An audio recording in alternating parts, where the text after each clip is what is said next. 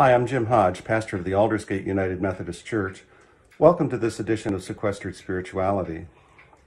Several weeks ago, I gave you a sneak peek of a project that I was wanting to work on, and which involved a lot of detail work. And I'm happy to say that I have been able to glue all of that together, and I've been able to turn it on the lathe. And I was just a couple days ago, just inches away from having turned its entire shape. And so the project is nearly finished. Well, until a couple days ago. And then, well, this happened.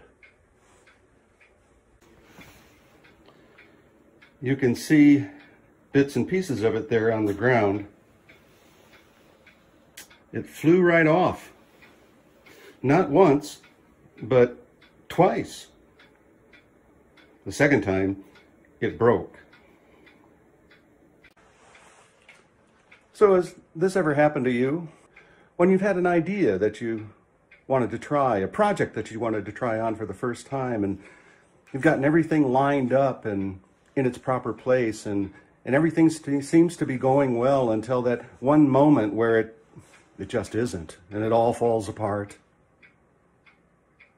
Well, the mark of a mature faith is to be able, number one, to acknowledge the emotions of that moment and the failure of that moment.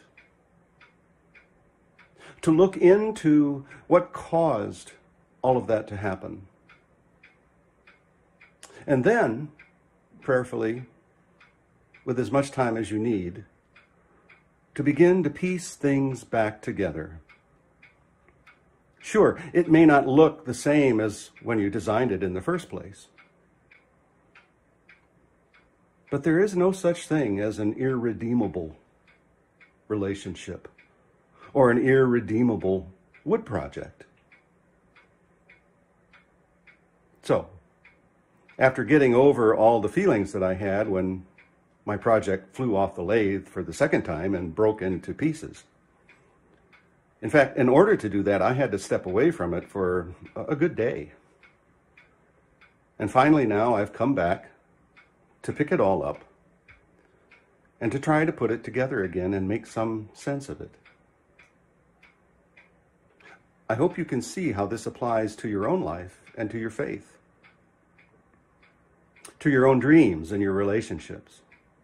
There is no such thing as an irredeemable person. Stay safe. Be well.